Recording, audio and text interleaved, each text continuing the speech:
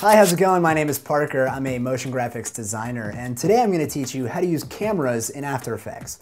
Now, cameras in After Effects act pretty much just like real cameras. You know, they can zoom in and out, you can move them around, and they've got depth of field as well. Pretty cool stuff. So, to create a camera in After Effects is really simple. What I've got here is my project window from how to use lights in After Effects, which if you haven't seen is a video you can watch right here. Or, you know, you can use your own project, whatever you've got going. So pretty simple. If you just go up to Layer, New, Camera, it'll create this dialog box that you know, gives you a number of different options. You can change the lens on your camera to match any of the lenses that are out there. Right now we've got 35, 50. I'm going to go with a 50, and that'll change your depth of field. Some of your angle of view, and this is all math that you can actually change as well. But for right now, I'm just going to go with the standard parameters of a 50 mil. Okay, great. So a camera 1 has popped up here in my timeline, and I kind of like where it is right here as the light passes over the center of the text. So we're going to have that be sort of our hero shot, where we're really showing the text. So I'm going to turn on the position and the point of interest right there, so that I know at 1 second and 27 frames, that's right where we'll be. So now I'm going to backtrack and go back to 0 seconds. And what I'm going to do is, you could either go up here to the camera button and select one of these options, either the unified camera tool, the orbit, tracking, X, Y, or Z, or you could hit C.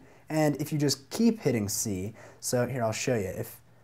Here we are at 0, and if I hit C, it'll toggle through these options. Pretty quick and easy. I use C more often than I actually go and click. So right now I want to start to the other side of the frame. So I want to move the camera to the left. So I'm going to grab this one, which is the XY. And I'm just going to literally drag the scene over here while holding Shift to make it a nice perfect line. And you can see a couple of keyframes were already created there at 0 seconds. So once you change where you are in the timeline and then move a parameter like that, it'll create new keyframes for you. You don't actually have to click on the Create New Keyframe. Okay, so now we've got, camera left, and it's going to move into our hero shot and stop. And I want it to hold there for about a second, so we'll say 3 seconds. And this is where you would have to click on the Create New Keyframe, like that. So now I've got 2 more, and I'm going to let's say during this 2 to 3 seconds, let's add a little zoom.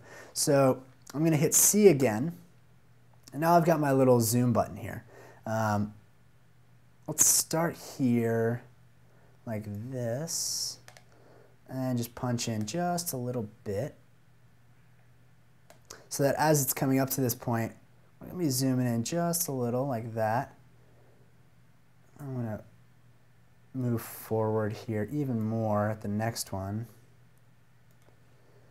And then let's say for the ending, we'll pull off of it. So I'm just going to click and drag backwards without going past my background.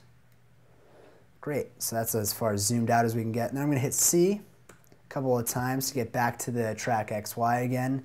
And then I'm going to hold Shift as I push it here off to the side.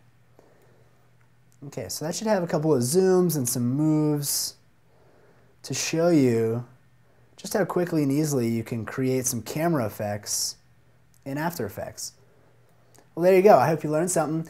Create a composition of your own. Play around, see what kind of crazy camera moves and angles you can create, and have fun with it. Send any requests that you may have to requests@mahalo.com. I'm Parker. Have a good one.